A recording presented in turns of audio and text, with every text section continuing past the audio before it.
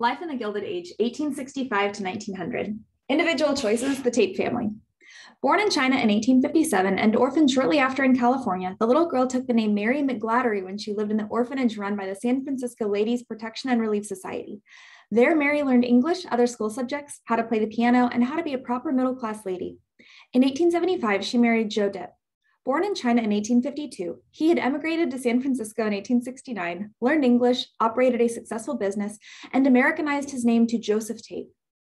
The Tapes moved to a house outside Chinatown where their first child, Mamie, was born in 1876. 3 more children followed. In 1884, the Tapes tried to enroll Mamie in the school nearest their home, but the San Francisco School Board had long denied admission to all children of Chinese parentage. The Tapes filed a lawsuit to permit Mamie to attend school, and the court ruled in their favor, as did the state Supreme Court. However, the San Francisco school superintendent persuaded the legislature to amend the state law to permit separate, that is, segregated, schools for children of Chinese descent. Mamie was again denied admission to her neighborhood school. See the individual voices feature at the end of this chapter. Mamie and her brother were the first to enroll at the new Chinese school. There, Mamie and her siblings learned Cantonese and other Chinese cultural patterns.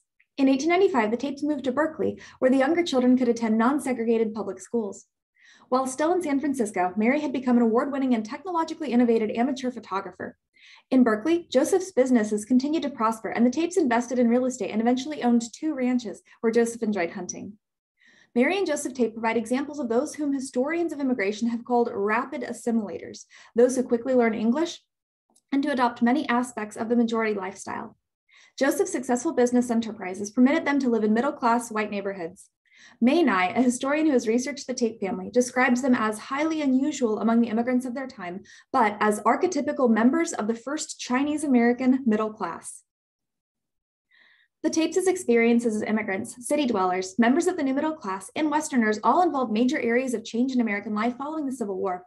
American cities grew rapidly, and technology made cities ever more exciting places with skyscrapers, self-propelled streetcars, and electric lights.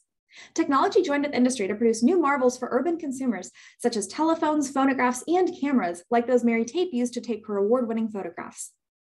Historians often call the late 19th century, from the late 1860s through the 1890s, the Gilded Age. After the Gilded Age, A Tale of Today, a novel by Samuel L. Clemens, also known, of course, as Mark Twain, and Charles Dudley Warner, published in 1873. In the novel, the first for either writer, Clemens and Warner satirized the business and politics of their day. Clemens used the pen name Mark Twain as the author of Tom Sawyer, Huckleberry Finn, and other classics. The name suggests the gleam of a surface gilded with a thin coating of gold that covers a cheap base metal underneath.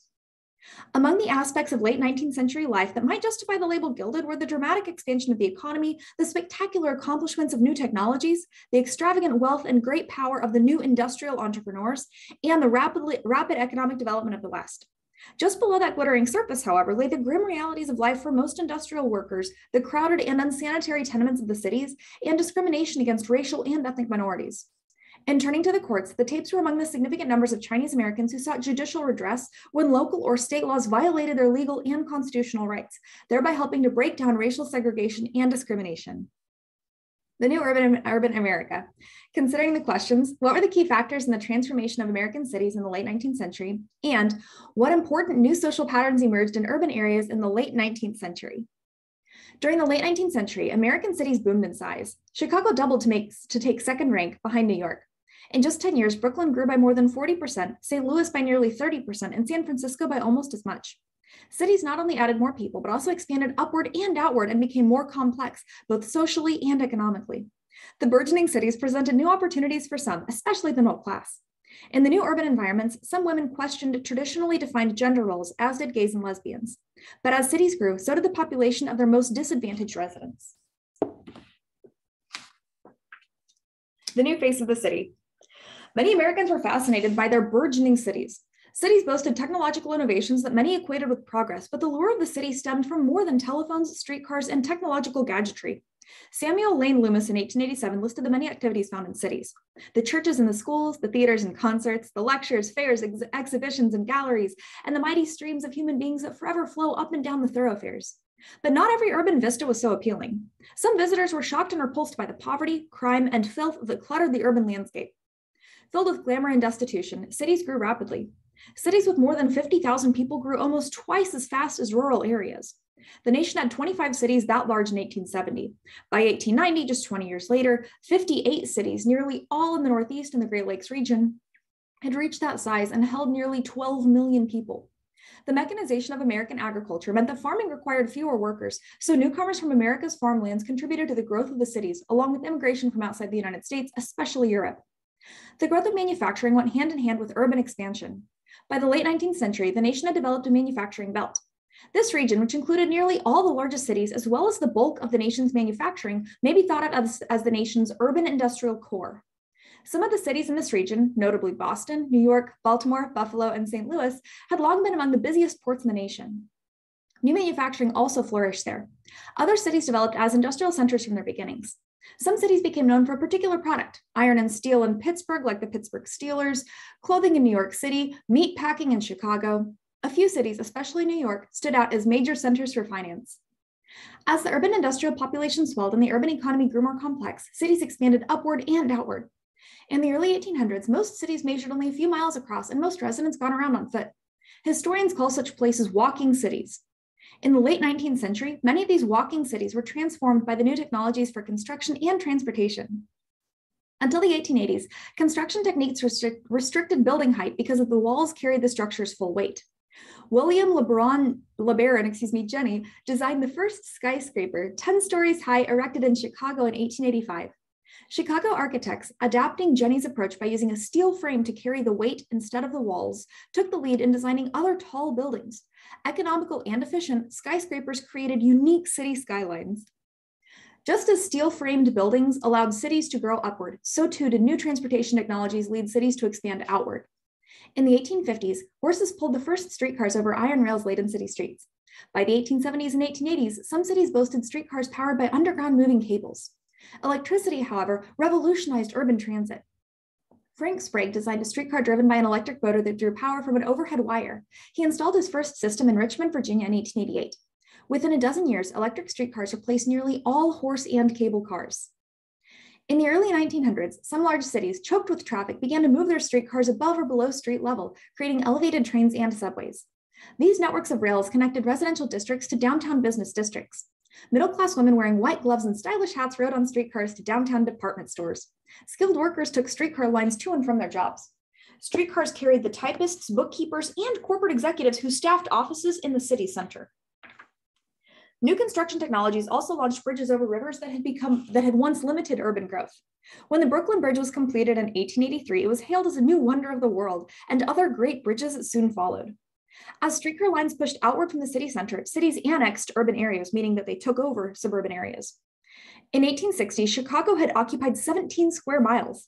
40 years later, it took in 190 square miles. Boston grew from 5 square miles to 39, and St. Louis from 14 square miles to 61. Suburban railroad lines began to bring nearby villages within commuting distance of urban centers. Wealthier residents could now afford to leave the city at the end of the workday. By about 1890, 70,000 suburbanites were pouring into Chicago each day, and commuter lines brought more than 100,000 workers daily into New York City just from its northern suburbs. New suburbs, which by the way are defined as residential areas lying outside of the central city, many residents of suburbs work and shop in the central city even though they're living outside of it.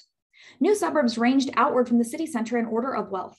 Those who could afford to travel the farthest could also afford the most expensive homes. Those too poor to ride the new transportation lines lived in densely populated and deteriorating neighborhoods in the center of the city, or they were clustered around industrial plants. Much of the burgeoning urban middle class lived between the two extremes, far enough from the central business district that many residents rode streetcars downtown to work or to shop. Caught up in headlong growth, cities and their infrastructure developed with minimal planning. Local governments did little to regulate expansion or to create building standards, leaving landowners, developers, and builders to make decisions about land use and construction practices all by themselves. Everywhere, builders and owners sought to construct the most space for the least cost. Such profit calculations rarely left room for amenities like varied designs or open space. Most of the great urban parks that exist today, including Central Park in New York City, Prospect Park in Brooklyn, and Golden Gate Park in San Francisco, were established on the outskirts of their cities before the surrounding areas were developed. Given the rapid and largely unplanned nature of most urban growth, city governments often had difficulty meeting the demands for expanded municipal utilities and services, like fire and police protection, schools, sewage disposal, street maintenance, and water supply. Basically, the farther that you build out from the city, the more that you create these suburbs, the more difficult it is to provide these services for people who live way out there. The quality and quantity of the water supply varied greatly from city to city. Some cities spent enormous sums to transport water over long distances, but water quality remained a problem in most locales. As city officials learned that germs cause diseases, some cities introduced filtration and chlorination of their water, but change came slowly. Only 6% of urban residents received filtered water by 1900. Chlorination, by the way, is the treatment of water with the chemical chlorine to kill germs. City residents faced major obstacles in disposing of sewage, cleaning streets, especially given the ever-present horses, and removing garbage. Not all cities had sewer lines, and those that did usually dumped untreated sewage into a nearby body of water. Gross. The disgusted mayor of Cleveland in 1881 called the Cuyahoga River an open sewer through the center of the city. Similar situations existed in most large cities. Few city streets were paved, so most became mud holes in the rain, threw up dust clouds in dry weather, and froze into deep ruts in the winter. Chicago in 1890 included 2,048 miles of streets, but only 629 miles of those were paved, typically paved with wooden blocks.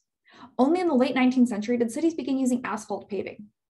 Street cleaning was often minimal, clearing garbage from a street in the 1890s when Chicagoan discovered pavement under 18 inches of trash. City utilities, including gas, public transit, sometimes water, and later electricity and phone service, were typically provided by private companies operating under franchises from the city. A franchise, by the way, is government authorization allowing a company to provide a public service in a certain area. Entrepreneurs eagerly competed for such franchises, sometimes bribing city officials to secure them. As a result, new residential areas sometimes had gas lines before sewers and streetcars before paved streets. Despite such growing pains, most city utilities and services improved between 1870 and 1900. New York City created the first uniformed police force in 1845, and other cities followed. By 1871, major cities had switched from volunteer fire companies to paid professional firefighters. The new system proved inadequate, however, in the Great Chicago Fire of 1871, which devastated 3 square miles, including much of the downtown, killed more than 250 people, and left 18,000 people homeless. Such disasters spurred efforts to improve fire protection by better training and equipping firefighters and by regulating construction so that buildings were more fire resistant. By 1900, most American cities had impressive firefighting forces. Chicago had more firefighters and fire engines than London, a city 3 times its size. However, stay tuned for the fire at the Triangle Shirtwaist Factory in the 1900s. The new urban middle class. The Gilded Age brought significant changes to the lives of many middle-class Americans, especially those in the army of accountants, lawyers, secretaries, agents, and managers who staffed developing corporate headquarters and professional offices in the rising central business districts. Streetcar lines allowed this growing middle class to live in expanding suburbs distinct from both the neighborhoods of the industrial working class and the enclaves of the wealthy. Single-family homes set amid carefully tended lawns were common in many new middle-class neighborhoods or suburbs in the late 19th century. Such developments accelerated the tendency of American urban and suburban areas to sprawl out for miles. Owning property had long been central to the American dream. In the late 19th century, the single-family house became the realization of that dream for many middle-class families. Members of the middle class found it especially attractive to acquire a house in a suburb with streetcar or commuter rail connections to the city. Such suburbs allowed the urban middle class to avoid the congestion of the slums, the violence of labor conflicts, and the higher property taxes that funded city governments. In new middle-class neighborhoods, many families employed a domestic servant to assist with household chores, and middle-class women often participated in social organizations outside of the home. Unlike many working-class families, middle-class parents rarely expected their children to contribute to the family's finances, meaning that middle-class kids don't have to work, whereas working-class kids do. Middle-class families provided the major market for an expansion of daily newspapers, which began to include sections designed to appeal to women, household hints, fashion advice, and news of women's organizations, along with sports sections aimed at men and comics for the children. Such families were also likely to subscribe to magazines such as the Ladies' Home Journal and the Saturday Evening Post. Much of the advertising in these publications was aimed at the middle class, fostering what historians have called a consumer culture among middle-class women who became responsible for nearly all of their family's shopping.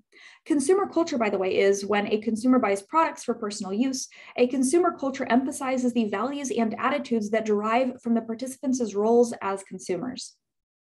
Middle-class parents' concern for their children's education combined with other factors to bring important changes to American education. Between 1870 and 1890, most northern and western states and territories established school attendance laws requiring children between certain ages, usually 8 to 14, to attend school for a minimum number of weeks each year, typically 12 to 16 weeks. A bigger change came at the secondary level. There were fewer than 800 high schools in the entire nation in 1878, but 5,500 by 1898. The proportion of high school graduates in the population tripled. By 1890, four-year public high schools were to be found in urban areas everywhere except for the South. The new high school curriculum included science, civics, business, and home economics, as well as skills needed by industry, such as drafting, woodworking, and the mechanical trades. From 1870 onward, women outnumbered men among high school graduates. And I'm going to read that sentence one more time because that surprises students a lot of the time. From 1870 onward, women outnumbered men among high school graduates. High schools, however, remained largely an urban middle-class phenomenon. In rural areas, few students continued beyond the 8th grade, and many urban working-class youth started working full-time at about the same age. College enrollments also grew, especially the state universities created under the Land-Grant College Act of 1862, but college students came disproportionately from middle and upper-class urban families. The college curriculum changed dramatically from a few courses required of all students, like Latin, Greek, mathematics, rhetoric, and religion, to a system in which students focused on a major and took additional electives. Land-grant universities all provided instruction in engineering and agriculture, and other new college subjects included economics, political science, modern languages, laboratory sciences, business administration, and teacher preparation. In 1870, most colleges' curricula still resembled those of a century before.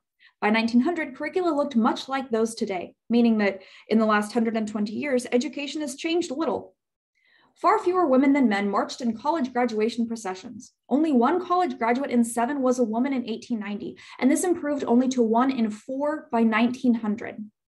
In 1879, fewer than half of the nation's colleges even admitted women, although most public universities did so. 20 years later, so by about 1900, 4/5 of all colleges, universities, and professional schools did enroll women. Nonetheless, some colleges remained all-male enclaves, especially prestigious private institutions such as Harvard and Yale. Colleges exclusively for women began to appear after the Civil War, partly because so many colleges refused to admit women, and partly owing to the notion that men and women should occupy, quote, separate spheres. Such institutions also provided opportunities for women as faculty members and as administrators. The initial faculty of Vassar College, chartered in 1861, consisted of 8 men and 22 women, including Maria Mitchell, a leading astronomer and the first female member of the American Academy of Arts and Sciences. Redefining gender roles. Greater educational opportunities for women marked one part of a major reconstruction of gender roles.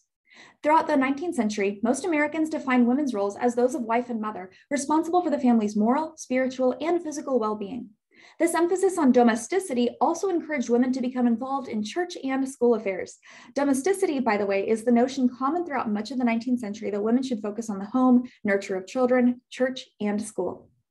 Business and politics, however, with their competition and potential for corruption, were thought to endanger women's responsibilities as their family's spiritual guardians.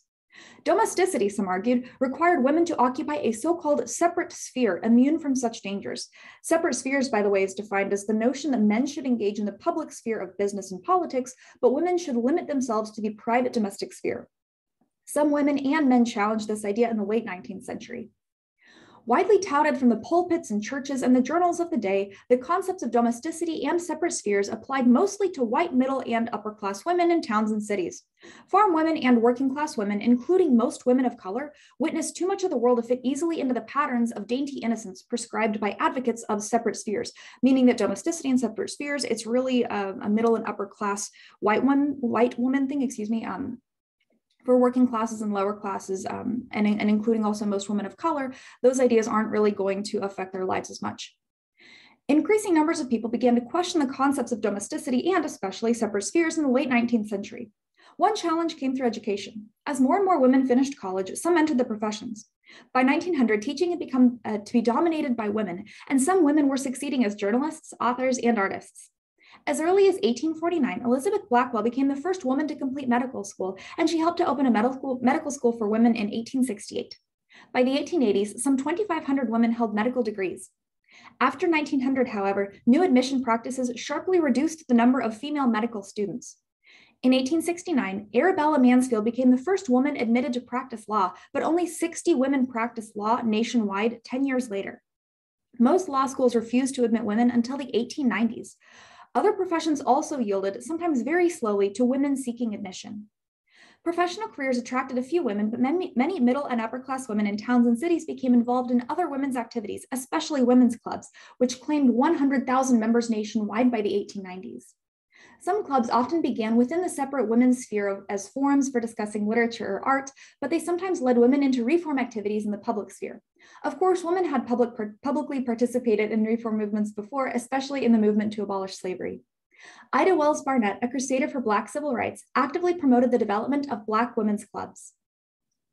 Women who regarded alcohol as the chief reason for men's neglect and abuse of their families organized the Women's Christian Temperance Union, the WCTU, in 1874.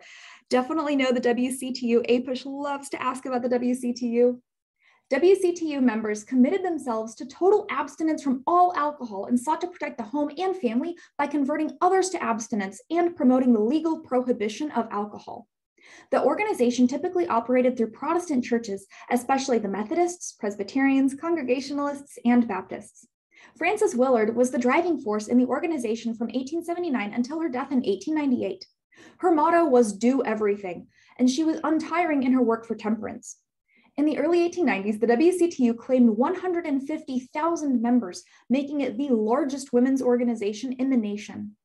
For Willard, as for many of its members, the organization rested squarely on the ideals of domesticity. She once offered a simple statement of purpose for the WCTU: to make the whole world homelike. So she's expanding the idea of domesticity in separate spheres, saying that a woman should take care of everything that could affect her home, including, of course, consumption of alcohol.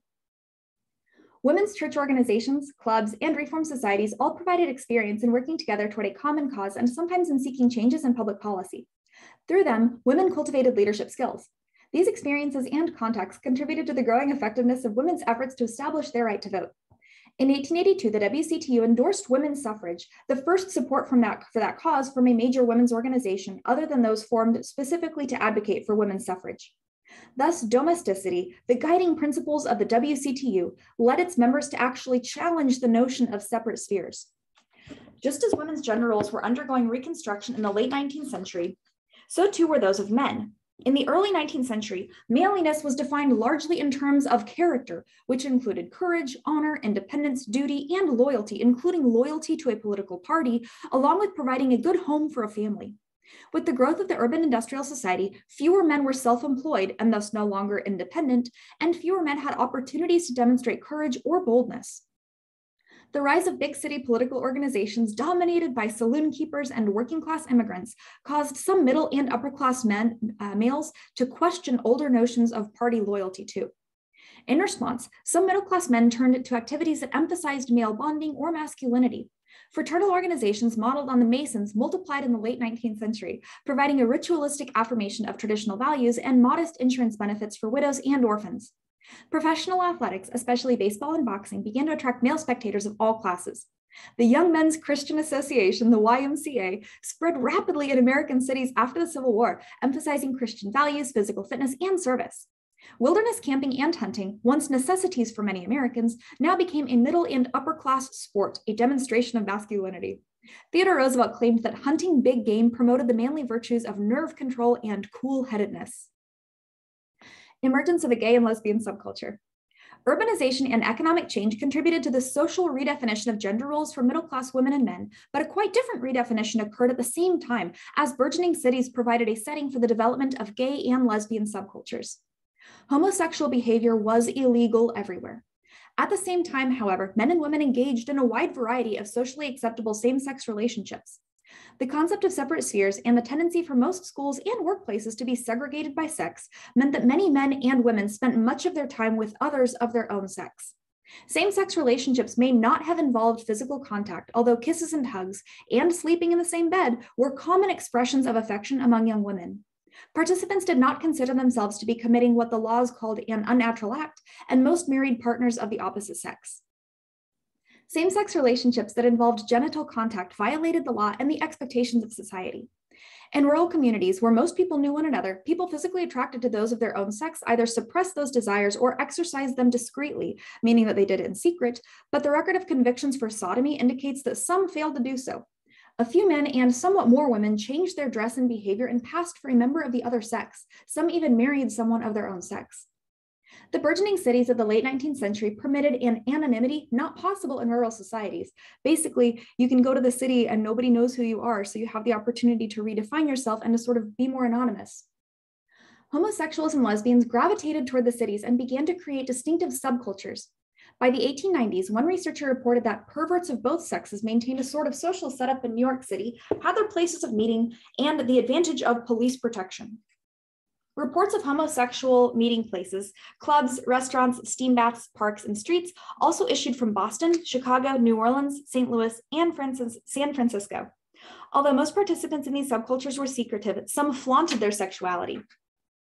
In the 1880s, physicians began to study members of these emerging subcultures and created medical names for them, including homosexual, lesbian, invert, and pervert. Earlier, law and religion had defined particular actions as illegal or immoral. The new clinical definitions emphasized not the actions, but instead the person taking the actions. This is really important to note. As medical and legal definitions shifted from actions to persons, the nature of same-sex relationships also changed. Once acceptable behavior, including expressions of affection between heterosexuals of the same sex, became less common as many individuals tried to avoid any suggestion that they were anything but heterosexual. I'm going to go back now and read a special feature on page 443. We've got a photograph there with a really important photographer's name attached. This photograph from Jacob Ries's book, How the Other Half Lives, shows an interior court on the Lower East Side of New York City, open to the sky above. As the photograph suggests, such places were often the playgrounds for children of the poor residents. On the far right is a water pump, probably the source of water for the residents. Adding such powerful visual images, possible because of the new printing technologies, greatly increased the effectiveness of Ries's book in mobilizing reform. Definitely know Jacob Ries. His last name is R-I-I-S. And the special feature on page 444, It Matters Today, Urban Building Codes. 19th century cities grew with little regulation or planning. As Jacob Ries revealed, housing was often poorly constructed with little attention paid to health or safety. Ries's book led to new regulations for tenement buildings, notably a requirement that rooms must have a window. A later regulation required that the window open to the outside to provide fresh air for the inhabitants. Devastating fires, such as the Chicago Fire of 1871, led to regulations intended to prevent or restrict fire. Today, cities typically have highly detailed building codes intended to protect the health and safety of those who live and work in buildings, to prevent or restrict fires, and to prevent overcrowding. In addition, the International Code Council, a non-governmental nonprofit body, develops model building codes that are often adopted by cities and other governmental bodies.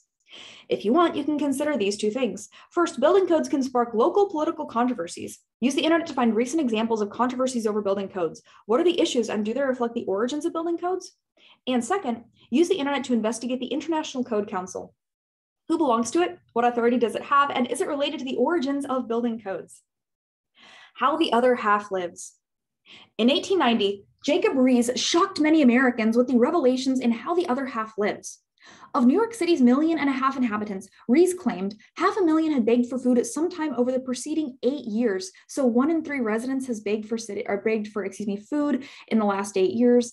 Of these, more than half were unemployed, but only 6% were physically unable to work. Most of Ries's book described the appalling conditions of tenements, home, he claimed, to 3/4 of the city's population.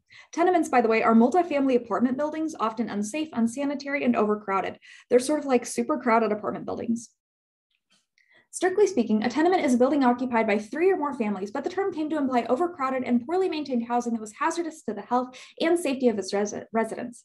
Ries described the typical cramped New York tenement of his day: a brick building from 4 to 6 stories high on the street, frequently with a store on the first floor. 4 families occupy each floor, and a set of rooms consists of 1 or 2 dark closets used as bedrooms, with a living room 12 feet by 10. The staircase is too often a dark well in the center of the house. No direct through ventilation is possible. Such buildings, Ries insisted, are the hotbeds of the epidemics that carry death to the rich and poor alike, the nurseries of pauperism and crime that fill our jails and police courts. Above all, they touch the family life with deadly moral contagion. He especially deplored the harmful influence of poverty and miserable housing conditions on children and families. Crowded conditions in working-class sections of large cities developed in part because so many of the poor needed to live within walking distance of sources of employment for various family members. Basically, they've got to live by where they work because they can't afford transportation. By dividing buildings into small rental units, landlords packed in more tenants, and collected more rent. To pay the rent, many tenants took in lodgers. Such practices produced shockingly high population densities in lower income urban neighborhoods. No other city was as densely populated as New York, but nearly all urban working class neighborhoods were crowded. Most Chicago stockyard workers, for example, lived in small row houses near the slaughterhouses. Although some owned their homes, a survey in 1911 revealed that 3/4 of the houses were subdivided into 2 or more living units, typically of 4 rooms each, and that a small shanty often sat in the backyard.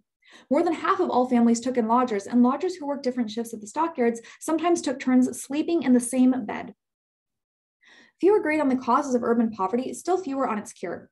Rees divided the blame among greedy landlords, corrupt officials, and the poor themselves. In Progress and Poverty, Henry George, a San Francisco journalist, pointed to the ever-increasing value of urban real estate, which made it difficult or impossible for many to afford a home of their own. In contrast, the charity organization Society, COS, with chapters in 100 cities by 1895, claimed that in most cases, individual character defects produced poverty and that assistance for such people only rewarded immorality or laziness. Kind of sounds a little bit like social Darwinism to me. The COS insisted that assistance should be given only after careful investigation and only until the person secured work. COS officials also required recipients of aid to be moral, thrifty, and hardworking. New South, old problems. Considering the questions, what new social patterns appeared in the South after Reconstruction, and how did Southern racial relations develop after Reconstruction? The South experienced less urban growth than the Northeast. Some Southerners worked to promote a new South based on a more diverse economy with more manufacturing and less reliance on staple agricultural crops, see the last chapter. They and their neighbors, white and black alike, grappled too with the legacy of slavery, Civil War, Reconstruction, and poverty. In the end, white Southerners created a racially segregated social structure that persisted with little change for more than a half century. Social patterns in the New South. Of the nation's 25 largest cities in 1890, only New Orleans was located in the South, and no other Southern city came close to its 242,000 people. Atlanta, which prided itself as the center of the New South and had nearly doubled in size between 1880 and 1890, counted nearly 81,000 people in 1890, but it ranked only 41st among the nation's cities by size. Birmingham, center of the developing Southern iron and steel industry, grew by 10 times between 1880 and 1900, but it ranked only 100th in the nation in size as late as 1900. Thus, while an urban middle class did develop and grow in the South, it was significantly smaller than its counterpart in the North, and it was sharply divided by the lines of race. Education lagged throughout much of the South, especially in rural areas. Compared to the rest of the nation, fewer children attended school in the South, where the school term was often just a few months, and school facilities were often inadequate. Few Southern states had compulsory school attendance laws, meaning they didn't make their children go to school. Southerners were slow to create public high schools. As late as 1903, the entire state of Georgia had only 4 four-year public high schools. Instead, most public schools stopped at the 8th grade, and private academies educated the children of the wealthy. Some industries of the New South, especially textiles and cigarettes, were actually built on child labor, so many children worked instead of attending school. 70% of Southern cotton mill workers were younger than 21, and many were under 14. Mostly girls, they worked 70-hour weeks and earned 10 to 20 cents a day. Not surprisingly, as late as 1900, 10% of the Southern white population was illiterate, compared with fewer than 4% elsewhere in the country. Illiteracy among African Americans was significantly higher, 35% in the South and 19% elsewhere. Despite repeated backing for the idea of a New South by some Southern leaders, and despite the growth of some industry in the South, the late 19th century was also the time when the myths of the Old South and the lost cause reached deeply into white Southern life. To define those real fast, because those are really important, Old South is a term for a romanticized view of the pre-Civil War South as a place of gentility and gallantry. And lost cause is the term for a romanticized view of the Confederate struggle in the Civil War as a noble but doomed effort to preserve a certain way of life.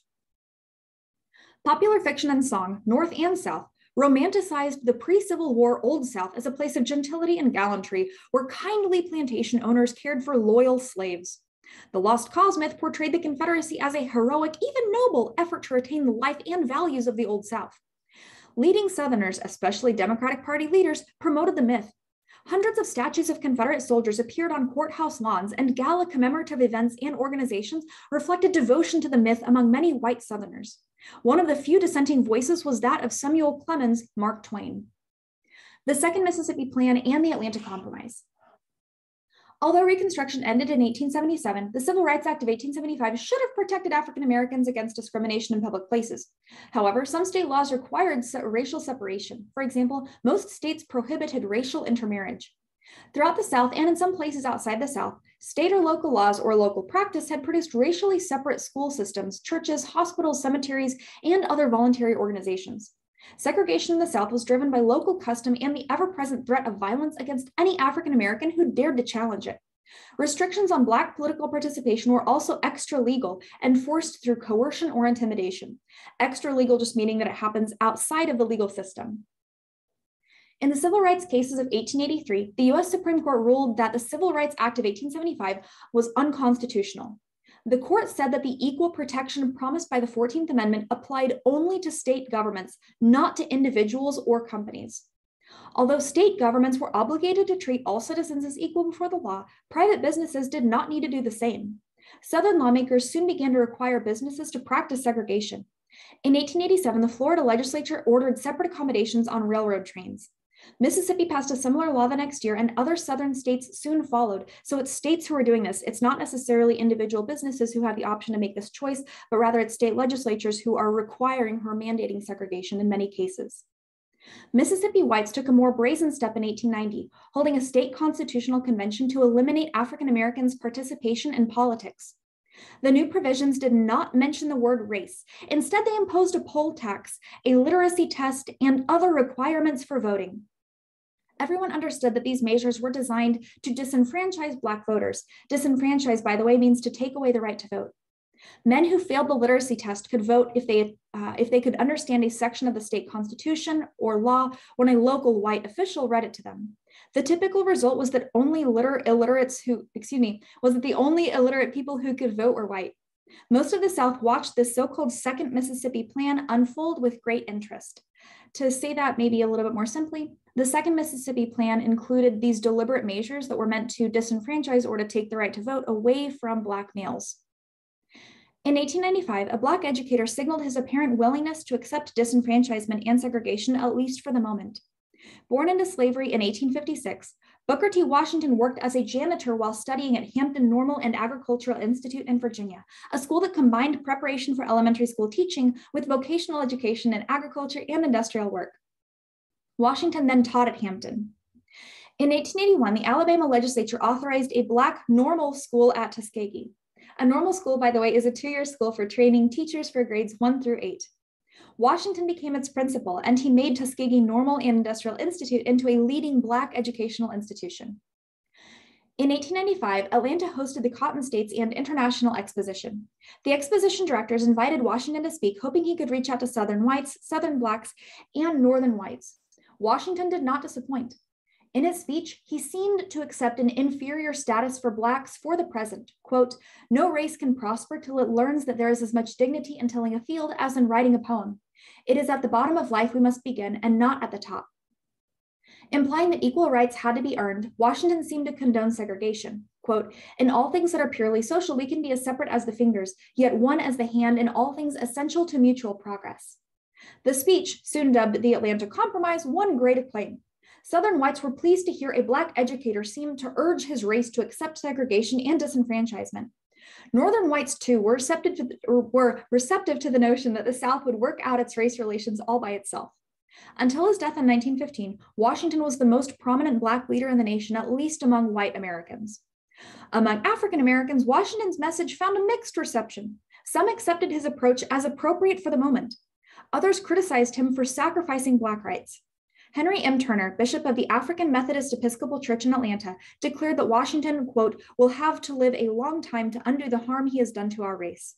Privately, however, Washington never accepted disenfranchisement and segregation as permanent fixtures in Southern life, and he worked to reverse them.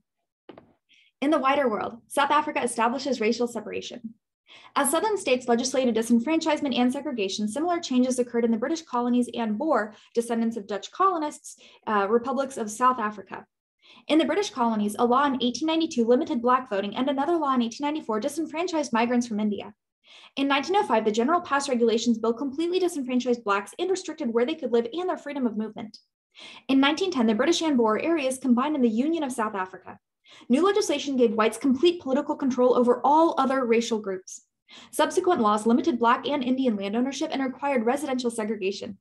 The American South and South Africa followed diverging paths after World War II, when segregation and disenfranchisement began to break down in the American South, but adoption of apartheid in South Africa brought even more rigid racial separation until 1994. Yes, I said 1994.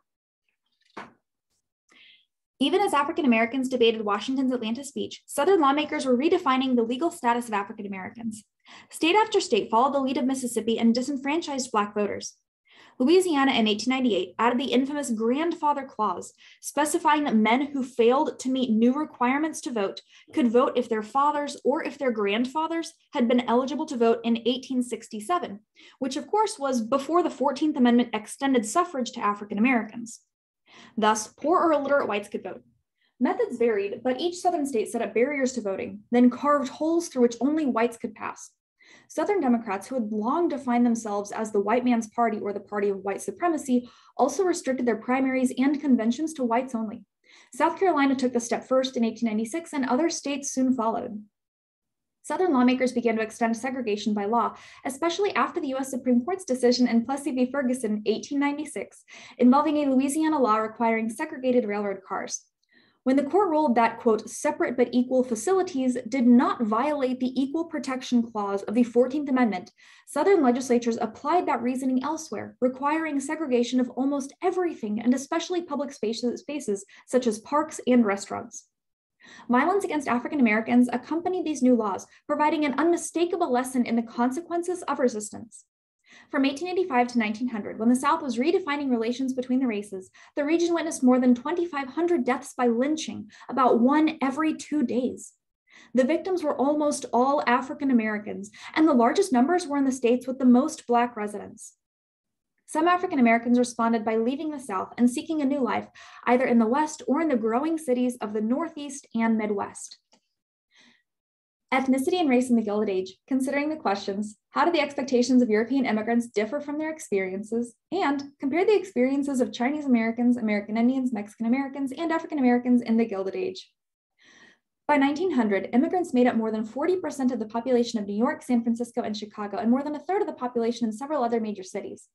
The United States has always attracted large numbers of immigrants, but never before experienced a flood like that between the Civil War and World War I. Nearly all of these immigrants came from Europe, and many settled in cities. Significant numbers of immigrants also came from Asia, nearly all of whom settled in the West. At the same time, American Indians and Latinos in the Southwest faced new constraints on their choices and opportunities. A flood of immigrants from Europe. The numbers of immigrants varied from year to year, higher in prosperous years, lower in depression years, but the trend was upward. Nearly 250,000 arrived in 1865, 2/3 of a million in 1881, and 1 million in 1905. In the 1870s and 1880s, most came from Great Britain, Ireland, Scandinavia, which by the way is the region of Northern Europe consisting of Norway, Sweden, Denmark, and Iceland. They also came from Germany, and Canada. But after about 1890, increasing numbers arrived from Southern and Eastern Europe. They, by the way, will be called the new immigrants. New immigrants are Southern and Eastern European. They're after 1890. Remember, the older immigrants came from Germany and Ireland, and that's like the 1840s, 1850s, 1860s. By 1910, immigrants and their children made up more than 35% of the total population. Figure 17.3 shows the place of birth of the foreign-born population for the census years from 1870 through 1920. Note especially how the foreign-born population became increasingly diverse after 1890. Immigrants left their former homes for a variety of reasons. In Ireland, a fourfold population increase between 1750 and 1850 combined with changes in agriculture to push people off the land. Repeated failure of potato crops after 1845 produced widespread famine and starvation, greatly increasing migration. Similar population pressures elsewhere in Europe, though without famine, produced population movements from rural areas to cities, to other parts of Europe, and to other parts of the world, including Canada, Argentina, and Australia. The United States attracted the largest number and the greatest diversity of European immigrants. Some came because of the reputation of the United States for democracy and toleration of religious differences. Nearly all came because America was the land of opportunity. They came, as one bluntly said, for jobs, and, as another declared, for money. In fact, the reasons for immigration to America varied from person to person, country to country, and year to year. Irish immigrants, many desperately poor, arrived in the greatest numbers before the Civil War, but Irish immigration continued at high levels until the 1890s. Many Irish settled in the cities of the Northeast, making up a quarter of the population in New York City and Boston as early as 1860. Many immigrants who came in the 1870s and 1880s found that good farmland was available in the North Central states at reasonable prices or even for free under the Homestead Act. One woman recalled that in rural Nebraska in the 1880s, her family could attend Sunday church services in Norwegian, Danish, Swedish, French, Czech, or German, as well as English. Scandinavians, Dutch, Swiss, Czechs, and Germans were most likely to be farmers, but all those groups were also to be found in cities, especially in the Midwest. Map 17.1 shows clearly that immigrant communities were not limited to cities or to industrial areas. Patterns of settlement reflect in part the opportunities immigrants found when they arrived. After 1890, farmland was more difficult to obtain. The 1890s also marked a shift in the sources of immigration, with disproportionately more coming from Southern and Eastern Europe and arriving with little or no capital, meaning not a lot of money. Newcomers after 1890 were more likely to find work in the rapidly expanding industries, especially mining, transportation, and manufacturing, but there were many individual variations on these patterns. Some immigrants coming after 1890 intended to become farmers and succeeded. Many who came before 1890 became industrial workers or took other urban jobs. In the 19th century, most old stock Americans, old stock, by the way, meaning those who were born in the US, of parents who were born in the US, more generally, those Americans, several generations removed from immigration. Foreign stock refers to those of foreign birth or of foreign parentage. In the 19th century, most old stock Americans assumed that immigrants should quickly learn English, become citizens, and restructure their lives and values to resemble those of longtime residents. Most immigrants, however, resisted rapid assimilation. Assimilation, by the way, is among culturally distinct groups, the process of adopting the behaviors and values of the dominant society and its culture. For the majority, assimilation took place over a lifetime or even over generations. It doesn't happen all at once. Most retained elements of their own cultures even as they embraced their new lives in America. For many, their sense of identity came to reflect where they came from and where they live now. That is, they came to think of themselves as hyphenated Americans, German Americans, Irish Americans, Norwegian Americans. On arriving in America, with its strange language and customs, many immigrants sought others who shared their cultural values, practiced their religion, and especially who spoke their language. Ethnic communities emerged wherever there were large numbers of immigrants. These communities played a significant role in newcomers' transition to America, giving new immigrants a chance to learn about their new home with assistance from those who had already come earlier. At the same time, newcomers could, without apology or embarrassment, retain cultural values and behaviors from their homelands. Foreign language newspapers helped to connect the old country to the new, for they provided news from the old country as well as from other similar communities in the United States. For members of nearly every ethnic group, religious institutions provided important elements of ethnic group identity. Protestant immigration groups created new church organizations based on both the theology and language. Catholic parishes in immigrant neighborhoods often took on the ethnic characteristics of the community, with services in the immigrants' language and special observances transplanted from the old country. Jewish congregations, too, often differed according to the ethnic background of their members. Nativism. Though most immigrants changed their behavior, many old stock Americans, even some only a generation removed from immigrant forebears, expected immigrants to lay aside their previous identities and blend into prevailing cultural patterns. Some old stock Americans fretted over the multiplication of German and Italian newspapers, feared to go into neighborhoods where they had rarely heard an English sentence, and shuddered at the multiplication of Catholic schools. Such fears and misgivings fostered the growth of Nativism. Nativism is a really important thing to understand. It's defined as the view that old stock values and social patterns were preferable to those of immigrants. Nativism, is basically when you're anti-immigrant. Nativists argued that only their values and institutions were genuinely American, and they feared that immigrants would threaten those traditions. Nativism was often linked to anti-Catholicism.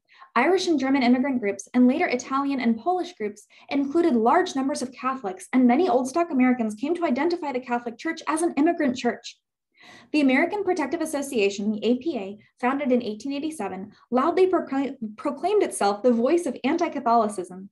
Its members pledged not to hire Catholics, not to vote for Catholics, and not to go on strike with Catholics. 500,000 strong by 1894, APA members tried to dominate the Republican Party, and they succeeded in some parts of the Midwest before they died out by the late 1890s. Jews, too, faced religious antagonism. In the 1870s, increasing numbers of organizations and businesses began to discriminate against Jews. Some employers refused to hire Jews. After 1900, such discrimination intensified. Many social organizations barred Jews from membership, and restrictive covenants kept them from buying homes in certain neighborhoods. During the 1890s, a diverse political coalition emerged aimed at reducing immigration.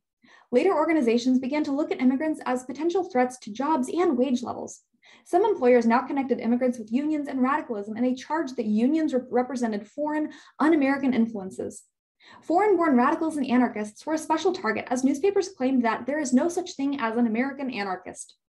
In 1901, Leon Czolgosz, an American-born anarchist with a foreign-sounding name, assassinated President William McKinley, and Congress promptly passed a bill barring anarchists from immigrating to the United States.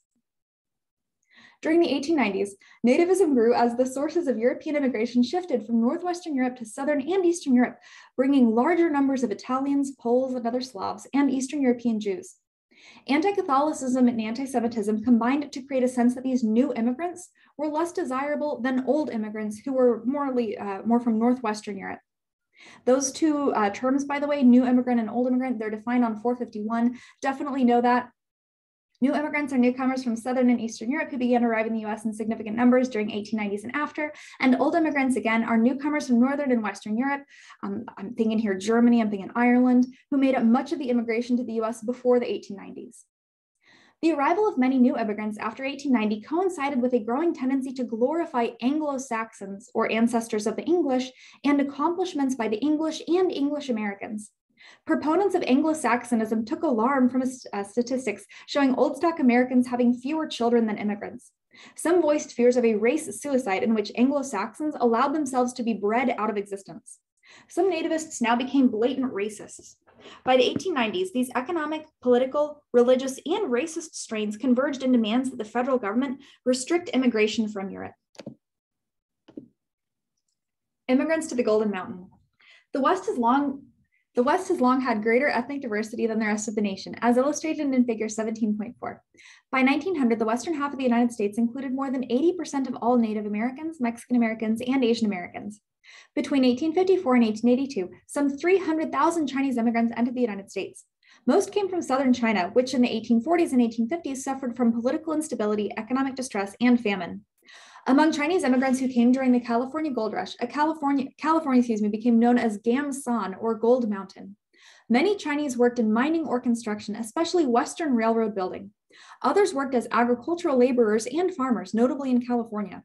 Some made important contributions to crop development, especially fruit growing. In San Francisco and elsewhere in the West, Chinese immigrants established Chinatowns, relatively autonomous and largely self-contained Chinese communities. In San Francisco's Chinatown, immigrants formed kinship organizations and distinct associations whose members had come from the same part of China to assist and to protect each other. A confederation of such associations, the Chinese Consolidated Benevolent Association, often called the Six Companies, eventually dominated the social and economic life of Chinese communities in much of the West. Such communities were largely male, partly because immigration officials permitted only a few Chinese women to enter the country, apparently to prevent an American-born generation. As was true in many largely male communities, gambling and prostitution flourished, giving Chinatowns reputations as centers for vice. Almost from the beginning, Chinese immigrants encountered discrimination and violence. During the gold rush, a California state tax on foreign-born miners posed a significant burden on Chinese and also Latino gold seekers. During the 1890s, many white workers blamed the Chinese for driving wages down and unemployment up. In fact, different economic factors depressed wage levels and brought unemployment. But white workers seeking a scapegoat instigated anti-Chinese riots in Los Angeles in 1871 and in San Francisco in 1877. In these riots, the message was usually the same: the Chinese must go. In 1882, Congress responded to repeated pressures from Pacific Coast labor organizations by passing the Chinese Exclusion Act, prohibiting entry to all Chinese people except teachers, students, merchants, tourists, and officials. The Chinese Exclusion Act is defined as an act of Congress in 1882 prohibiting Chinese laborers from entering the US, and it was extended periodically until World War II. Definitely know the Chinese Exclusion Act. AP loves to ask about that. This was the first significant restriction on immigration. The law reaffirmed that Asian immigrants were not eligible to become naturalized citizens. Soon after, in 1885, anti-Chinese riots swept through much of the West. In Rock Springs, Wyoming Territory, white coal miners burned the Chinatown and killed 28 Chinese. In response, many Chinese retreated to the largest Chinatowns, and some even returned to China. In some parts of the West, the Chinese were subject subjected, oh my goodness, to segregation similar to that imposed on African Americans in the South, including residential and occupational segregation rooted in local custom rather than law. In 1871, the San Francisco School Board barred Chinese students from that city's public schools. When the courts ordered the city to provide education for Mamie Tape, the school board set up a segregated school for Chinese children. A few other places in the West set up segregated schools for Chinese American children, but school segregation began to break down in the 1910s and 1920s. Like the Tape family, Chinese organizations sometimes fought anti-Chinese legislation through the courts. When a San Francisco law restricted Chinese laundry owners, they brought a court challenge. In Yik Wo v. Hopkins, 1886, the U.S. Supreme Court for the first time declared a licensing law unconstitutional because local authorities had used it to discriminate on the basis of race. The decision also established that the 14th Amendment applied to immigrants who were not citizens. That's really important. Yik Wo v. Hopkins does establish that the 14th Amendment applies to immigrants who are not citizens. When other immigrants began to arrive from Asia, they too concentrated in the West. Japanese immigrants started coming in significant numbers after 1890. From 1891 through 1907, nearly 150,000 arrived, most through through Pacific Coast ports. Whites in the West, especially organized labor, viewed Japanese immigrants much as they had earlier immigrants from China, with hostility and scorn. Pushed by Western labor organizations, President Theodore Roosevelt in 1907 negotiated an agreement with Japan to halt immigration of Chinese laborers. To skip back now to a deeper understanding of history on page 452, reconstructing past social patterns. When historians seek to understand the lives of ordinary people in past times, they rarely find memoirs or autobiographies like those discussed in a deeper understanding of history in chapter 16. Few ordinary Americans left such records. Historians have instead used a variety of primary sources to reconstruct the social and economic patterns of past communities. Two valuable sources for that purpose are the manuscript census and the Sanborn insurance maps. For much of American history, the census was taken by people who went door to door, talking to somebody at each household to collect information about the people who lived there. The census takers recorded information on large printed forms. These forms still exist. Historians can review them through 1940. Those after 1940 are closed in order to protect the privacy of living persons. The 1880 manuscript census, the excerpt shown here as part of a larger page, records that the Tate family lived at 1771 Green Street in San Francisco. Their neighbors were all white and mostly born in the US. A few were from Ireland or Germany. Neighboring households included a physician, a railway conductor, a contractor, 2 carpenters, an engineer, and a lawyer. Joseph Tape's occupation appears as expressman. All the adults in their neighborhood were literate. Only a few families took in boarders. All this information points to this as a middle-class neighborhood with a mix of professionals, small business owners, skilled artisans, and a few blue-collar boarders. The 1900 census records that the Tape family by then was living in a similar neighborhood in Berkeley. This evidence reinforces the conclusion that the Tapes were well assimilated, living in white middle-class neighborhoods. The Sanborn insurance maps were made for insurance agents in order to determine how much to charge people for fire insurance. The maps plotted the configuration, construction material, and uses of all properties, identifying potential sources of fire. Historians use the Sanborn maps to reconstruct neighborhoods. The 1885 city directory provides the address of Joseph Tape's express company as 704 DuPont Street, now Grant Avenue, in the midst of Chinatown. A Sanborn map from a few years later, shown here in part, shows 704 DuPont Street as part of a densely packed area of small stores, shops, small apartments or sleeping rooms, and small factories making shoes, clothing, and cigars. Comparing the Sanborn maps with the census information makes clear that the Tape family lived very different lives than those who lived in Chinatown. Forced assimilation. As headlines about the Great Sioux War, the Nez Perces, and Geronimo faded from the nation's newspapers, many Americans began to describe American Indians as a vanishing race. But Indian people did not vanish. With the end of armed conflict, relations between Native Americans and the rest of the nation entered a new phase. Well before the end of the Indian Wars, federal policymakers began to implement plans to assimilate Native Americans into white society. They were influenced by leading scholars, notably Lewis Henry Morgan of the Smithsonian Institution, who viewed culture as an evolutionary process. All peoples, these scholars concluded, were evolving toward, quote, higher cultural types. To most white Americans in the late 19th century, Western Europeans and their descendants around the world had already reached the highest levels of development. Modern anthropologists no longer have such an understanding of cultural change, meaning we know better now. Public support for changes in federal policy grew in response to speaking tours by American Indians and white reformers and publication of several exposés, notably Helen Hunt Jackson's A Century of Dishonor and Ramona. Federal policymakers now accepted reformers' arguments for speeding up the evolutionary process for Native Americans. Apparently, no reformers or federal policymakers understood that American Indians had complex cultures that were very different from, but not inferior to, the culture of Americans of European descent, and not until the 1890s did Morgan's evolutionary perspective come under challenge, notably from Franz Boas, an anthropologist who held that every culture develops and should be understood on its own rather than as part of an evolutionary chain. Education was an important element in the reformers' plans for civilizing, quote, the Indians. Federal officials worked with churches and philanthropic organizations to establish schools distant from the reservations, where many Native American children were sent to live and study.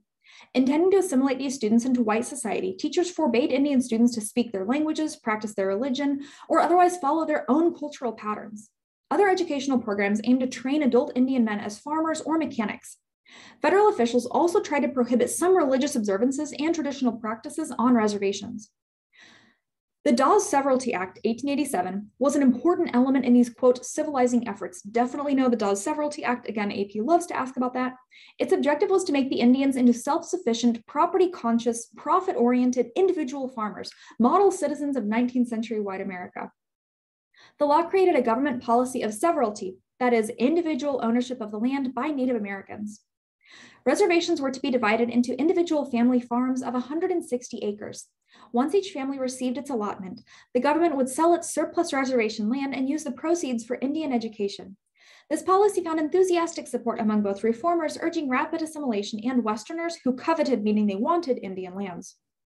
Individual land ownership, however, violated traditional Native American views that land was for the use of all and that sharing was a major obligation. Although some Indian leaders favored the Dawes Act, others urged Congress to defeat it. Delegates from the Cherokee, Creek, and Choctaw nations bluntly told Congress, "Our people have not asked for or authorized this. Our own laws regulate a system of land tenure suited to our condition." Nonetheless, Congress approved the Dawes Act. The result bore out the warning of Senator Henry Teller of Colorado, who called it a bill to despoil the Indians of their land. Once allotments to Indian families were made, about 70% of the reservation land remained, and much of it was sold, despite the promises in the treaties that had established the reservations. In the end, the Dawes Act did not end the reservation system, nor did it reduce the Indians' dependence on the federal government. It did, however, separate the Indians from a good deal of their land. Native Americans responded to their situation in various ways. Some tried to cooperate with the assimilation programs. Susan LaFleche, daughter of an Omaha leader, graduated from medical college in 1889 at the head of her class. But she disappointed her teachers, who wanted her to abandon Indian culture when she set up her medical practice near the Omaha Reservation, treated both white and Omaha patients, and took part in tribal affairs, and also participated in the local white community through the Temperance movement and sometimes by preaching in the local Presbyterian church. There's a picture of her, by the way, on 455. Dr. LaFleche seems to have moved easily between two cultures. Some Native Americans preferred the old ways, keeping their children out of school and secretly practicing traditional religious ceremonies. Native American people's cultural patterns changed, but not always in the way federal officials intended. In Oklahoma, where groups with different traditional cultures lived in proximity, people began to borrow cultural practices from others. In some places, Indians became part of the wage-earning workforce near their reservations, sometimes against the wishes of reservation officials. In the late 19th century, the peyote cult, based on the hallucinogenic properties of the peyote cactus, emerged as an alternative religion. It evolved into the Native American church, combining elements of traditional Indian culture, Christianity, and peyote use. Mexican Americans in the Southwest. The United States annexed Texas in 1845 and soon after acquired vast territories from Mexico at the end of the Mexican-American War. Large numbers of people who lived there spoke Spanish, and many were mestizos, meaning that they were of mixed Spanish and Native American ancestry. The treaties by which the United States acquired those territories specified that Mexican citizens living there automatically became American citizens. Throughout the Southwest during the late 19th century, many Mexican Americans lost their land as the region attracted English-speaking whites, often called Anglos by those whose first language is Spanish. The Treaty of Guadalupe Hidalgo, which ended the war with Mexico, guaranteed Mexican Americans as land holdings, but the vagueness of Spanish and Mexican land grants encouraged legal challenges. Sometimes, Mexican Americans were cheated out of their land through fraud. The California gold rush, beginning in 1849, attracted fortune seekers from around the world, most from the eastern United States and Europe. 100,000 gold seekers inundated the few thousand Mexican American camps in Northern California. People from Latin America who came to California as gold seekers were often driven from the mines by racist harassment and attacks on foreign miners. Fewer Anglos came to Southern California until late in the 19th century. There, California's won election to local and state office, including Romualdo Pacheco, who served as a state treasurer and lieutenant governor and succeeded to the governorship in 1875. By the 1870s, many of the pueblos, or towns created under Mexican or Spanish governments, had become barrios, some rural, some in inner cities. Barrios, by the way, are Spanish-speaking communities, often part of a larger city. Like the ethnic neighborhoods created by European immigrants, barrios had mutual benefit societies, political associations, and newspapers published in the language of the community, and the cornerstone of both immigrant neighborhoods and barrios was often a church. There was an important difference, however. European immigrants had come to a new land where they anticipated making changes in their own lives. Barrio residents, in contrast, lived where Mexicans had lived for generations, but now found themselves surrounded by English-speaking Americans who hired them for cheap wages, sometimes scorned their culture, and pressured them to assimilate. In Texas, as in California, some Tejanos had welcomed a break with Mexico. Lorenzo de Zavala, for example, served as vice president of the Texas Republic. By 1900, though, much of the land in South Texas had passed out of Tejano hands, sometimes legally, sometimes fraudulently, but the new Anglo ranch owners usually maintained the social patterns characteristic of Tejano ranchers. A large section of South Texas remained culturally Mexican, home to Tejanos and 2/3 of all Mexican immigrants who came to the US before 1900. In the 1890s, one journalist described the area as an overlapping of Mexico into the United States. During the 1860s and 1870s, conflicts sometimes broke out as Mexican Americans challenged the political and economic power of Anglo newcomers. In social relations and in politics, all but a few wealthy Tejanos came to be subordinate to the Anglos, who dominated the regional economy and the professions. In New Mexico Territory, Hispanos were the majority through the 19th century. They made up a majority of the territorial legislatures and were frequently elected as territorial delegates to Congress, the only territorial position elected by voters. Anglos began to arrive in significant numbers with the first railroad in 1879. Although Hispanos were the majority, many lost their land holdings in ways similar to patterns in California and Texas, except that some who enriched themselves were wealthy Hispanos. Until 1910, the Latino population in the Southwest grew more slowly than the Anglo population. After 1910, that situation reversed as political and social upheavals in Mexico prompted massive migration to the United States.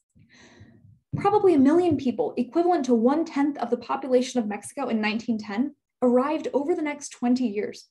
More than half stayed in Texas, but significant numbers settled in Southern California and elsewhere in the Southwest. Inevitably, this new stream of immigrants changed some of the patterns of ethnic relations that had characterized the region since the mid-19th century. Workers organized, considering the questions: how did industrialization affect workers in the new industries? And how do the various labor organizations define their membership and purpose? Does this help explain their successes and shortcomings? The rapid expansion of railroads, mining, and manufacturing created a demand for labor to lay the rails, dig the ore, tend the furnaces, and carry out 1,000 other tasks. America's new workers, men, women, and children from many ethnic groups, came from across the nation and around the world. Despite hopes for a rags to riches triumph like Andrew Carnegie's, very few rose from the shop floor to manager's office. Workers for industry. The labor force more than doubled in size between 1870 and 1900. The largest increases occurred in industries undergoing the greatest changes. Agriculture continued to employ the largest share of the labor force, ranging downward from more than half in 1870 to 2/5 in 1900, but the agricultural workforce grew the least, proportionally, of all the major categories of workers. Some new industrial workers came from rural areas. At the same time that mechanization was reducing the number of farm workers needed, farm birth rates remained high. Thus, throughout rural parts of New England and the Middle Atlantic states, many people found it difficult to make a living from agriculture and moved to urban or industrial areas. The expanding economy, however, needed many more workers than the nation itself could supply. The large-scale immigration of the time contributed many adult males to the workforce, especially in mining, manufacturing, and transportation. The expanding economy also pulled women and children into the industrial workforce. A study in 1875 showed that the average male factory worker in Lawrence, Massachusetts, earned $500 per year, and that the average family in Lawrence required a minimum annual income of $600 to provide sufficient food, clothing, and shelter. Since Lawrence was fairly typical of much of the new industrial economy, this study and others like it indicate why workers' families often required 2 or more incomes. By 1880, 1 million children, those under the age of 16, worked for wages, the largest number in agriculture. Children worked in the fields and mills of the South, operated sewing machines in New York, and sorted vegetables in Delaware canneries. Others worked as newsboys, bootblacks, or domestic servants. Still others worked at home alongside their parents who brought home piecework, Piecework, by the way, is defined as work for which someone is paid for the number of items turned out rather than by the hour. Most working children turned over their wages to their parents. Such child laborers may have finished only a few years of school. Most women who worked outside the home were unmarried. In 1890, 40% of all single women worked for wages, along with 30% of widowed or divorced women. Among married women, only 5% did so. Black women were employed at higher proportions in all categories. Some occupations came to be filled mainly by women. By 1900, females made up more than 70% of the workforce in clothing factories, knitting mills, and other textile operations. Women also dominated certain types of office work. For example, they made up more than 70% of secretaries and typists and 80% of telephone operators. However, as women moved into office work, displacing men, wage levels fell along with the likelihood of promotion from clerical work to managerial status. For women, office work usually paid less than factory work, but it was safer and it had higher status. Women and children workers almost always earned less than their male counterparts. In most industries, work was separated by age and gender, and adult males usually held the more skilled jobs, commanding the best pay. Even when men and women did the same work, they rarely received the same pay, see figure 17.6. This wage differential was often explained by the argument that a man had to support a family, whereas a woman worked to supplement the income of her husband or her father. Some women were self-employed. For example, they made and sold women's hats or dresses. In urban working class neighborhoods, married or widowed women often rented a room to a boarder or charged to do other people's laundry or sewing. In rural areas, married women often kept chickens and sold eggs to supplement their family's income. Because so many of the new industrial workers had been born into a rural society, either in the US or in Europe, they found industrial work quite different from their previous work. Farm families worked from sunrise to sunset, but they did so at their own pace, taking a break when they felt the need and managing their work to avoid exhaustion. Self-employed blacksmiths, carpenters, dressmakers, and other skilled workers also controlled the speed and intensity of their work, although, like the farmer, they might work long hours. Such artisans often considered this autonomy part of the dignity of labor. In many early factories, skilled workers often set the pace of work around them. They also earned more than other workers, and they were difficult to replace. In the 19th century, the workday in more industrial industries averaged 10 or 12 hours, 6 days a week. People expected to work long hours, but found that industrial work controlled them rather than the other way around. In many factories, the speed of the machines set the pace of the work, and the machine speeds were often centrally controlled. If managers ordered a speed up, defined as an effort to make employees produce more goods at the same time or for the same pay, if managers ordered a speed up, workers worked faster. 10 or 12-hour days at a constant rapid pace drained the workers. A woman textile worker in 1882 said, "I get so exhausted that I can scarcely drag myself home when night comes." The pace of industrial work, together with inadequate safety precautions, contributed to a high rate of accidents, injuries, and deaths. The first thorough study of workplace fatalities was not conducted until 1913, when the Bureau of Labor Statistics found that 23,000 industrial deaths had occurred among a workforce of 38 million, which is equivalent to 61 deaths per 100,000 workers. Today, with state and federal safety regulations, there are about 4 deaths per 100,000 workers. Injuries and disabilities were even more numerous. Those disabled by industrial accidents received no benefits from the federal government, and they rarely received anything from state or local governments or from their employers. Many businesses considered an on-the-job injury to be due to carelessness by the employee and grounds for actually firing them. Despite rags to riches success stories, extreme mobility was highly unusual. Nearly all successful business leaders, in fact, came from middle or upper class families. Few workers moved more than a step or so up the economic ladder. An unskilled laborer might become a semi-skilled worker, or a skilled worker might become a foreman, but few wage earners moved into the middle class. If they did, it was usually as the owner of a small and often struggling business. Nonetheless, for skilled workers who were steadily employed, the decline in consumer prices after the Civil War meant that their wages had somewhat greater purchasing power, even though wages may have declined in actual dollars. For example, the average blacksmith saw a decline in daily wages from $2.50 in 1865 to $2.31 in 1880. But because the decline in prices for consumer goods was greater, $2.31 in 1880 had the same purchasing power as $3.66 would have had in 1865. Thus, a blacksmith's family was somewhat better off, despite the lower wages, and may have been able to purchase some of the new consumer goods. However, for industrial wage earners, increased purchasing power was often offset by periodic unemployment or reduced hours during times of economic contraction. Think back to those periods of boom and bust that we talked about last chapter. The origins of unions and labor conflict in the 1870s. Just as the entrepreneurs of the late 19th century faced choices between competition and cooperation, so too did their employees. Some workers reacted to the far-reaching changes in the nature of work by joining with other workers in efforts to maintain or to regain control over their working conditions. Skilled workers remained indispensable in many fields. Only a skilled iron molder could set up the molds and know exactly when and how to pour molten iron into them. Only an experienced carpenter could build stairs or could hang doors properly. Only a skilled typesetter could quickly transform handwritten copy lines into lines of lead type. Such workers took pride in the quality of their work and knew that their skill was crucial to their employer's success. One union leader was referring to such workers when he said, "The manager's brains are under the workman's cap." Skilled workers formed the first unions, called craft unions or trade unions, because membership was limited to skilled workers in a particular craft or trade. Before the Civil War, workers in most American cities created local trade unions in an attempt to regulate the quality of work, wages, hours, and working conditions within their craft. Such unions often limited their membership not just to workers with particular skills, but also to white males with those skills.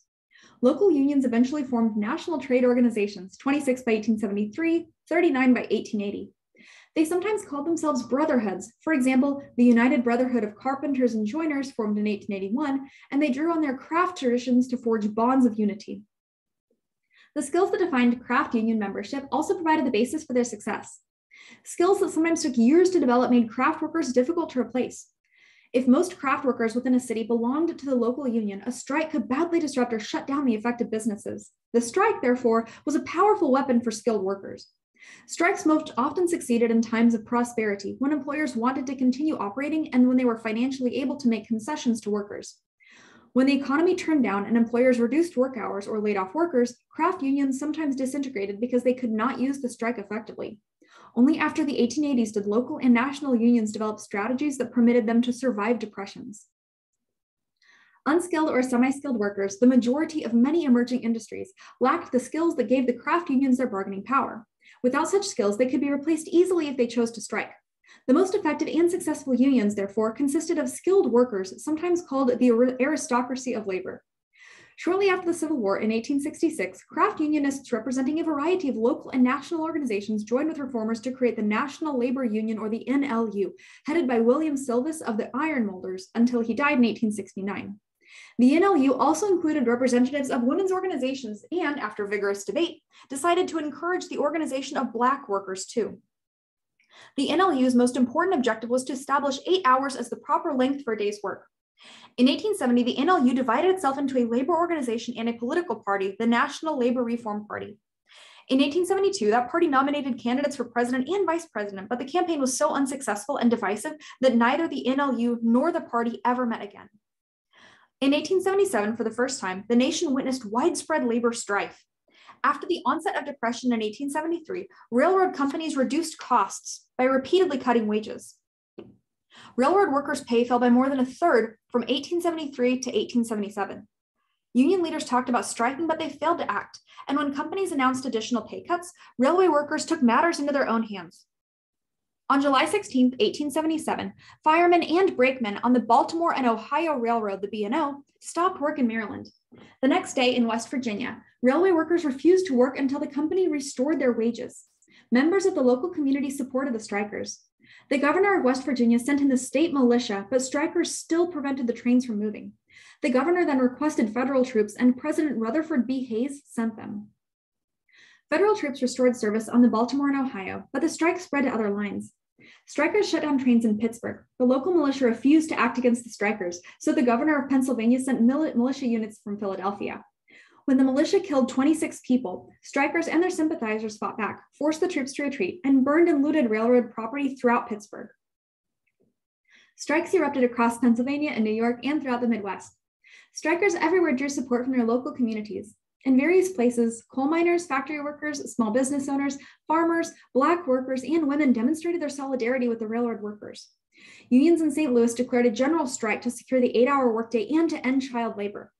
Eventually, state militia, federal troops, and local police broke up the strikes. By the strikes' end, dozens of people had lost their lives, and damage to railroad property reached $10 million, half of the losses taking place in Pittsburgh. The Great Railway Strike of 1877 revealed widespread dislike for the railroad companies and significant community support for strikers. However, the strike alarmed many other Americans. Some considered the use of troops only a temporary expedient and, like President Hayes, hoped for, quote, education of the strikers, judicious control of the capitalists, and some way to remove the distress which afflicts laborers. Others saw in the strike a forecast of future labor unrest, and they called for better means to enforce law and order. Competing labor organizations in the 1880s.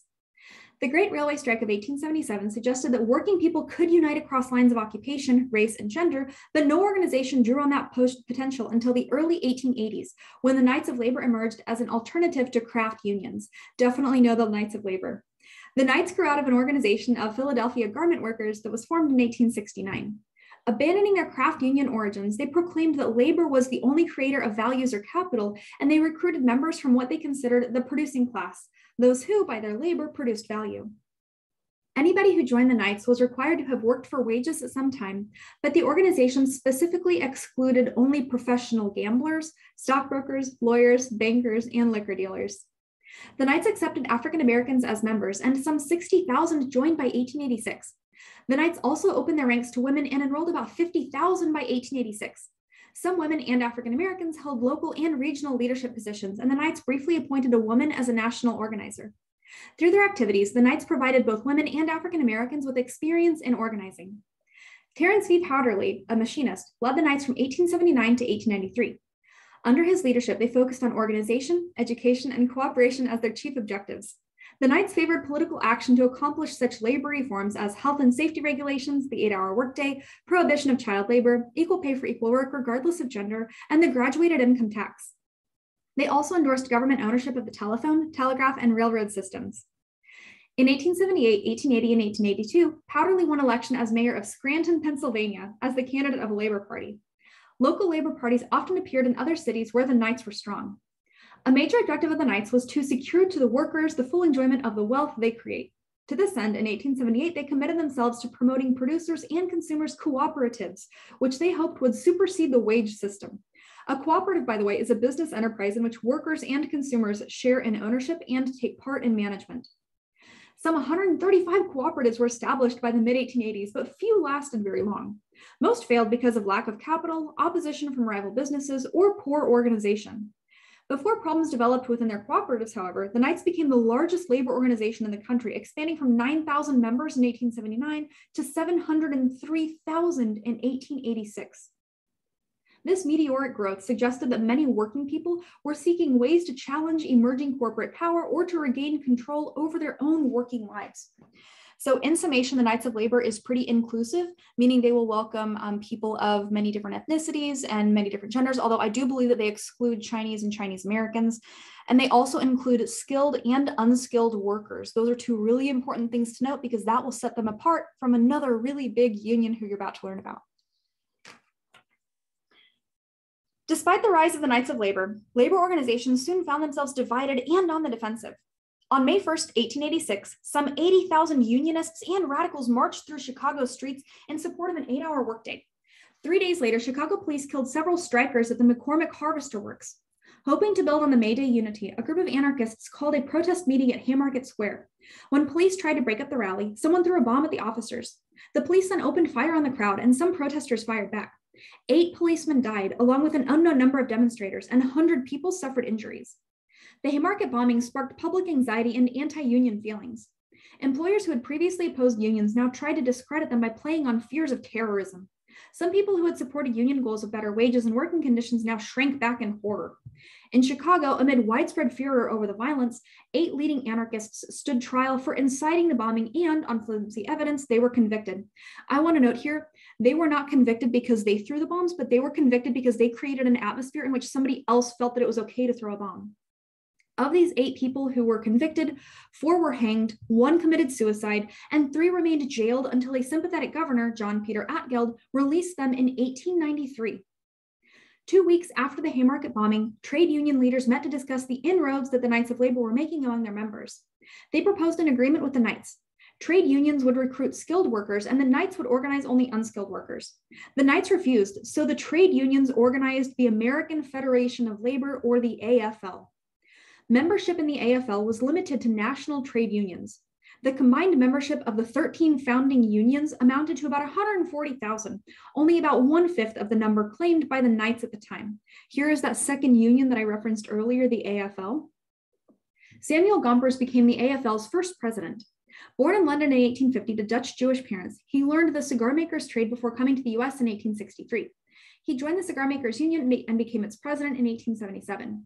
Except for 1 year, Gompers continued as president of the AFL until his death in 1924. As AFL president, Gompers opposed labor involvement with radicalism or politics, and he favored pure and simple unionism. Higher wages, shorter hours, and improved working conditions for union members, achieved not through politics, but through the power of their organizations in relation to their employers.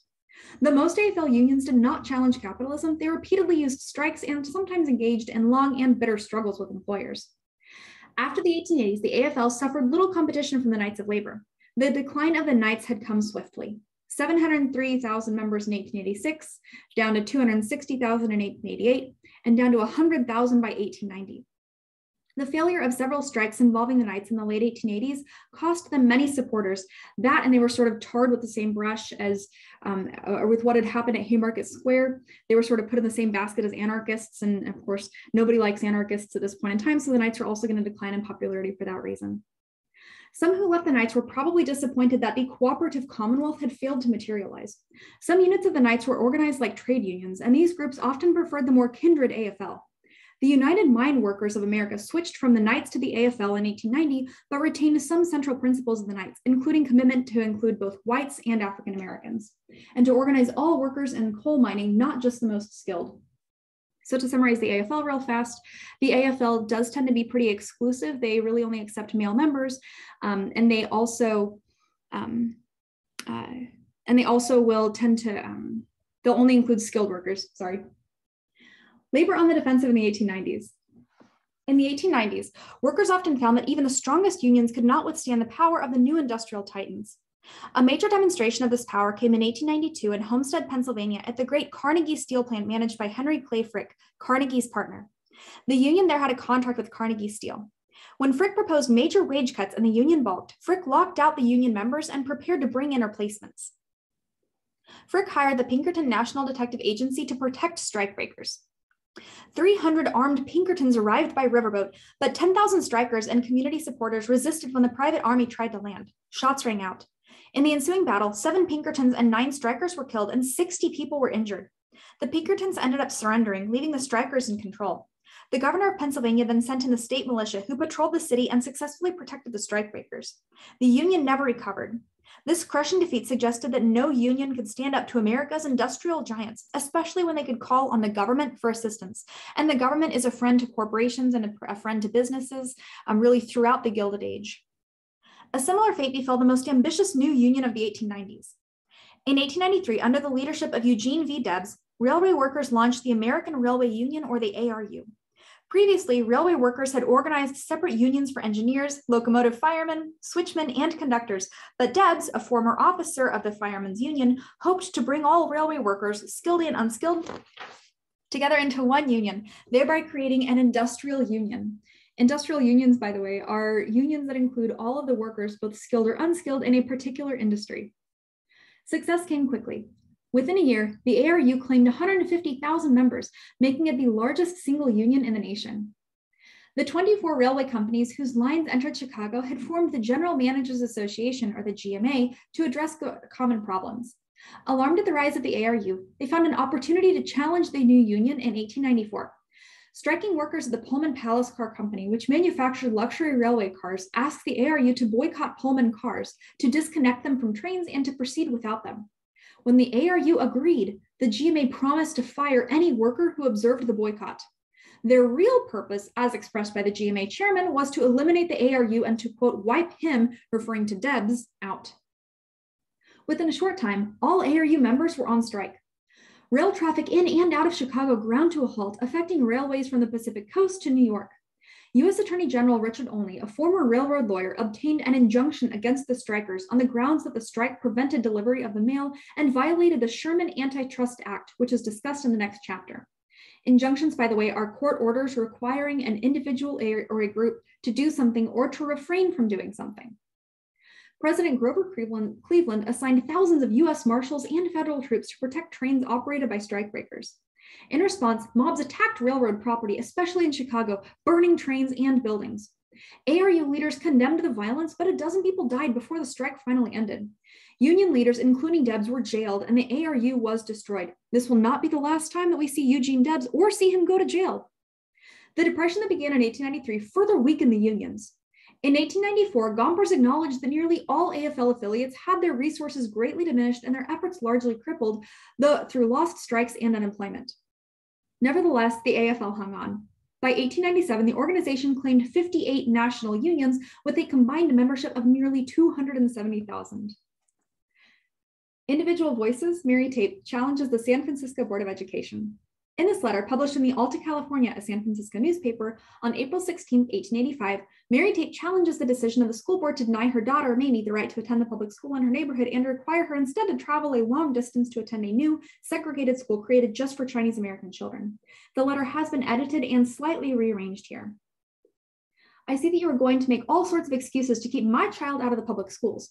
Dear sirs, will you please tell me, is it a disgrace to be born a Chinese? Didn't God make us all? What right have you to bar my child out of that school because she is of Chinese descent? There is no other worldly reason that you could keep her out except that. I suppose you all go to churches on Sundays. Do you call that a Christian act to compel my little children to go so far to a school that is made on purpose for them? My children don't dress like the other Chinese. They look just as funny amongst them as the Chinese dressed in Chinese clothes look amongst you Caucasians. Mamie's playmates are all Caucasians ever since she could toddle around. If she is good enough to play with them, then is she not good enough to be in the same room and study with them? You had better come and see for yourselves. See if the tapes are not the same as other Caucasians except in features. It seems no matter how a Chinese may live and dress, so long as you know they are Chinese, then they are hated as one. There is not any right or justice for them. I will let the world see, sir, what justice there is when it is governed by the race-prejudiced men. Just because she is descended of Chinese parents, that is going to prevent her being educated. I guess she is more of an American than a good many of you. Summary. In the Gilded Age, as industrialization transformed the economy, immigration and urbanization challenged many established social patterns. As rural Americans and European Americans sought better lives in the cities, urban America changed dramatically. New technologies in construction, transportation, and communication produced a new urban geography with residential neighborhoods defined by economic status. Urban growth brought a new urban middle class. Education underwent far-reaching changes. Socially defined gender roles began to change as some women chose professional careers and took active roles in reform. Urbanization offered new choices to gay men and lesbians by making possible the development of distinctive urban subcultures. The South shared in some of the changes of the Gilded Age, but lagged in others, notably education. The myths of the Old South and the Lost Cause obscured for some Southerners the real source of their difficulties. Changes in state laws disenfranchised Black voters, and other new laws legalized and extended racial segregation. Many Europeans immigrated to the United States because of difficult conditions in their homelands and their expectations of better opportunities in America, push and pull factors. Immigrants often formed distinct communities, often centered at a church. The flood of immigrants spawned nativist reactions among some old stock Americans. Again, nativism is anti-immigration sentiment or anti-immigrant sentiment. The West included immigrants from Asia, American Indians, and Latino peoples in substantial numbers. White Westerners used politics and sometimes violence to exclude and segregate Asian immigrants. Federal policy toward American Indians proceeded from the expectation that they could and should be rapidly assimilated, but such policies largely failed. Latinos, descendants of those living in the Southwest before it became part of the United States, and those who came later from Mexico or elsewhere in Latin America, often found their lives and culture under challenge. Industrial workers had little control over the pace or hours of their work and often faced difficult or dangerous working conditions. Even so, people in both the United States and other parts of the world chose to migrate to expanding industrial centers from rural areas. The new workforce included not only adult males, but also women and children. Some workers formed labor organizations to seek higher wages, shorter hours, and better conditions. Trade unions based on skills were the earliest and most successful organizations. The Great Railway Strike of 1877 was the first indication of what industrial strife could do to the new transportation network based on railroads. Public officials resorted to federal troops to suppress the strike. Espousing cooperatives and reform, the Knights of Labor opened its membership to the unskilled, to African Americans, and to women, groups usually not admitted to trade unions. The Knights died out after 1890. The American Federation of Labor, formed by trade unions, rejected radicalism and sought to work within capitalism to improve wages, hours, and conditions for its for its members, who were overwhelmingly white males. Organized labor suffered dramatic defeats in the 1890s at the Homestead Steel Plant and all over the Pullman car boycott.